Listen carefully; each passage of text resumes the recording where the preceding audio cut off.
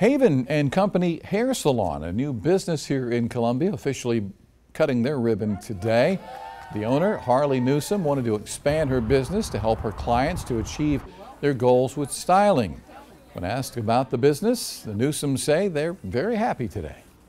Having great help from the City of Columbia. They made this process very easy. They were open for questions, and I mean, they've been a great resource to reach out to and get on our feet running. The support from them has been, we can't say thank you enough.